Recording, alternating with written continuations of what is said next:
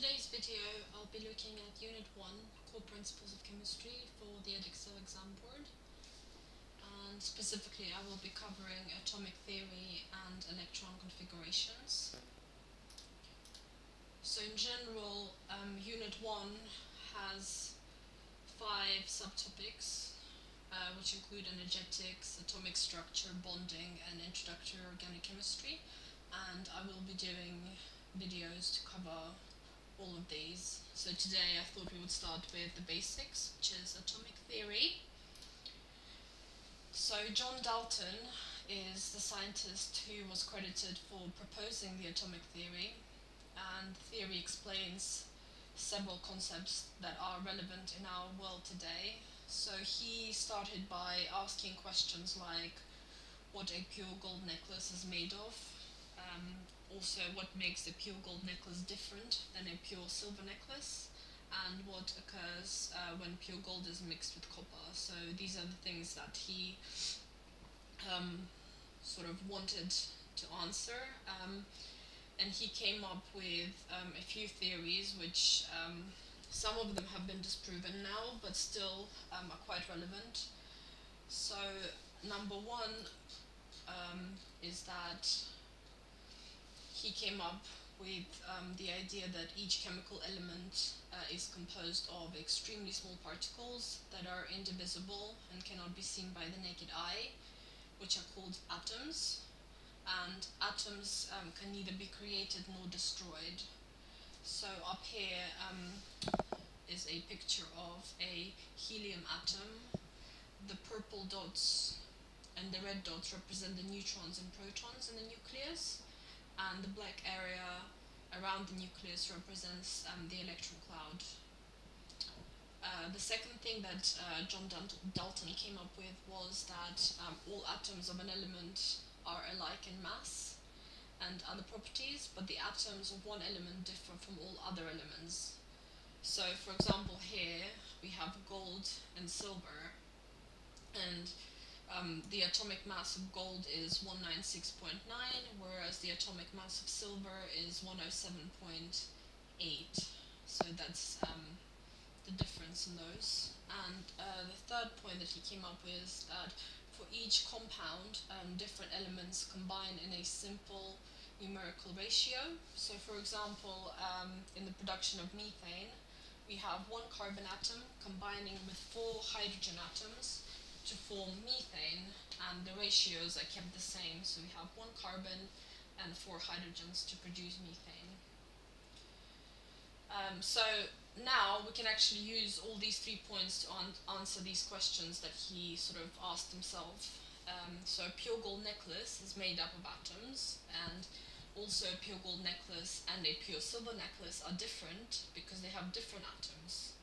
So then when you mix pure gold with pure copper, we get rose gold. So this is simply the gold and copper combining in a simple numerical ratio.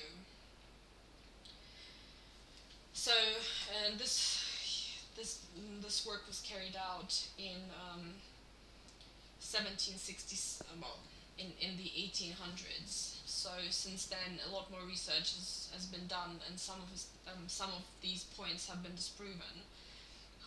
For example, so the first rule was proven to be incorrect because scientists were able to divide atoms in a process called nuclear fission. The second rule was proven to be incorrect by the discovery that not all atoms of the same element have the same mass, so they're now known as isotopes. But nevertheless, these failures show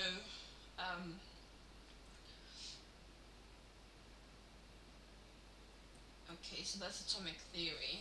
So let's now look at the discovery of electrons. So here on the left, I found these 2 pictures of a cathode ray tube, and they were invented by Michael Faraday. So basically a cathode ray, cathode rays are a type of radiation emitted by a negative terminal, which is known as the cathode.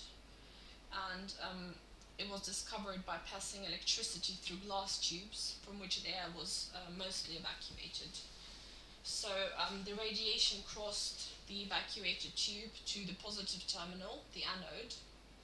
So the cathode rays that were produced by the CRT are invisible, and it can only be detected by light emitted by the material that they strike, called phosphorus. So that's represented here by the light.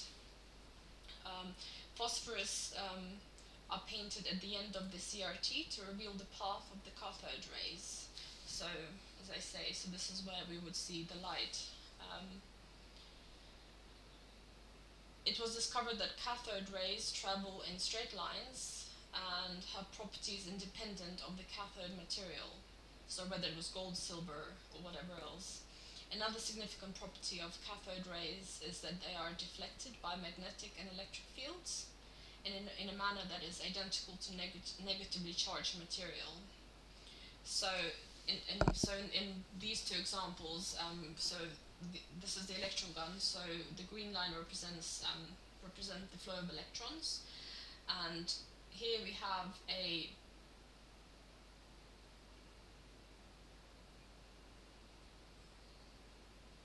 negative and a positive deflection plates. So since now we know that electrons are negatively charged, they would be repelled from this terminal and would be more inclined to go to the positive because they are attracted by the positive charge. Therefore we can see this bend in the flow of electrons, therefore the light is produced here.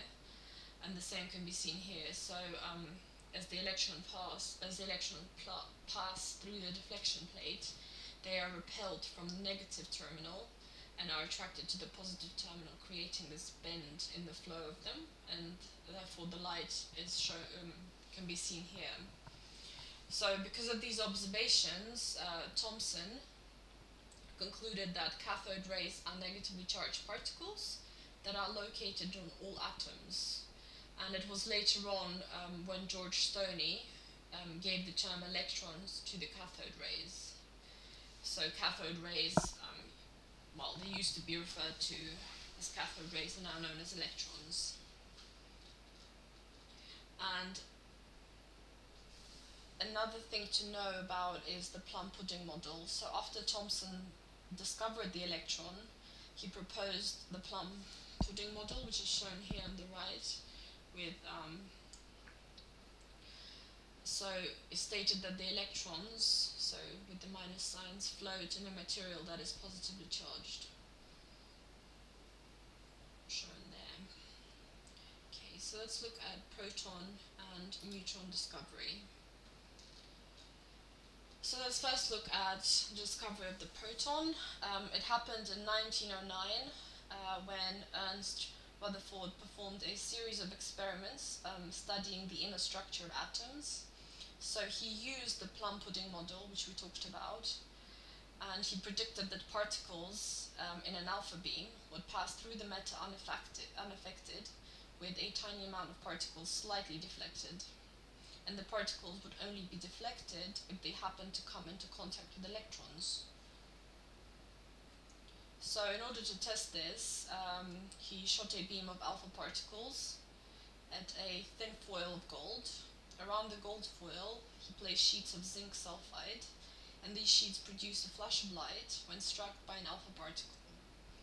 However, the experiment produced results that contradicted the hypothesis, and it was observed that a great majority of the alpha particles went through the foil, but then some particles were slightly deflected, and a small amount were greatly deflected. And some of them were thrown back in the same directions that they came from. So this is shown here. So this was the original hypothesis, that when the alpha particles are, that they would just simply go through. But the reality was that some went through, some were deflected back where they came from, and some had a very small deflection. So that again was how the proton was discovered. So then, based on these observations, he came up with the model called the nuclear atom. So in this model, the positive charge is held in the nucleus, located in the middle of the atom, and then outside the nucleus there are atoms.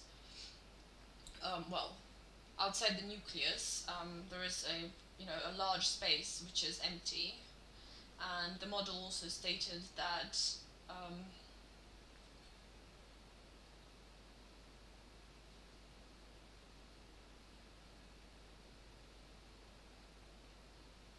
so that's a discovery of the proton. And so on the right, the discovery of the neutron, and James Chadwick in 1933 discovered a new type of radiation that consisted of neutral particles, and it was then discovered that these neutral particles came from the nucleus of the atom, and this was the last discovery that completed sort of the overall picture of the atomic model, so the electrons, neutrons and protons, and these are the subatomic particles that make up an atom. So this is just a summary view. So we've now seen where and how the discovery was made. So this is what we know so far, is that inside the nucleus here we have protons, shown in red, that have a positive charge, and we have neutrons in blue that have no charge. And then around the nucleus we have electrons which are negatively charged. So I mean, it's much easier to imagine the electrons sort of whizzing around in orbitals around the nucleus, but the more appropriate or the correct way is to think of it as an electron cloud, because you would never really be able to tell exactly where an electron will be at a particular moment, because they move so quickly. Therefore, the electron cloud basically represents the idea that 95% of the time, if we look within this region, we will find an electron somewhere in that region. So the important thing to know about the subatomic particles is that obviously a proton has a +1 charge, neutrons are 0, as the name suggests, they're neutral, and electrons have a -1 negative charge. In terms of the mass, protons and neutrons have a 1 mass unit, which is AMU, atomic mass unit. So protons and neutrons are 1, and electrons, we generally say, because the mass is negligible, so you can almost put 0 because it's so tiny. Okay, so as we mentioned before, with Dalton's theory, the discovery of isotopes. So Dalton said that atoms of the same element. So let's talk a little bit about isotopes. So isotopes are atoms of the same element with different masses. So they have the same number of protons and electrons, but a different number of neutrons. And because it's only the difference in the neutrons, it means that all isotopes of the same element will react in the same way, because chemical reactions only involve electrons. So here I've got an example of carbon. Carbon has 3 isotopes, so carbon-12, carbon-13, and carbon-14. And as we know, all isotopes have the same number of protons and electrons, but different number of neutrons. So, and we can see that from this diagram here. So we've got carbon. C is what we can see on the periodic table. So C means it's carbon. This number 6 represents the number of protons. So we can see that they're all the same. But the mass number, which is at the top here, is different. So let's say for carbon-12, 12 minus 6 gives us 6, which is the number of neutrons. So there's 6 neutrons here. In this case we have 7 neutrons, and in this case we have 8 neutrons. So again, this shows us, although it's carbon, but there are a different number of neutrons within the nucleus, meaning that it will have a different mass because of that. So let's just quickly review some of the terms we used so far and also link this back to the specification. So on the specification under 1.3a, it's asking us to look at these terms and make sure we're familiar with them. So we've already discussed atoms, so just to repeat, it's the smallest part of an element. It cannot be broken down. Well, it can be with nuclear fission, but generally it cannot be broken down. It contains subatomic particles, so including protons, neutrons, and electrons.